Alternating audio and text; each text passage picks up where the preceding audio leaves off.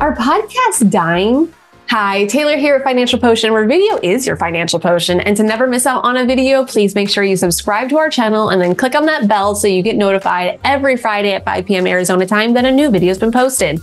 For one-to-one training or just to support our content, please click above and connect with us on our Patreon page. I was recently asked by a client if podcasts are dying, and I can understand where that question came from. Because when you think about TikTok, the best performing videos are about 32 seconds long. Think about Instagram. Even videos on LinkedIn are tending to be on the shorter side. And so I could see the question of, would a longer form content be valuable and be worth it?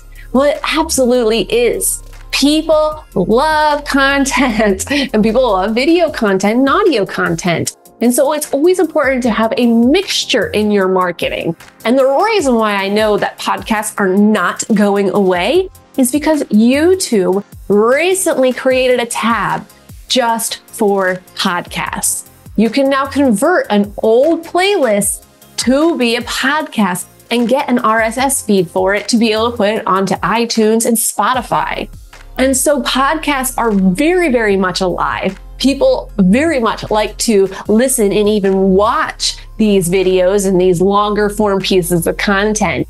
And so if you're curious about starting a podcast or starting a show, move into that. Let's have a strategy session and talk about how to actually get it accomplished. And I'm going to let you all now know that I have the intention in 2025 to start Tales with Taylor. So we also will be getting into the podcast, or really more so show game. You'll see that we want to make it more of a show and not just a podcast. So make sure that you stay subscribed to our content so that way you are notified once we launch Tales with Taylor. So what are your favorite podcasts? Lately, I've been going back through the Tim Ferriss podcast. So I would love to hear what's your favorite and why. Leave it in the comments, and I cannot wait for you to say Tales with Taylor as one of your favorites.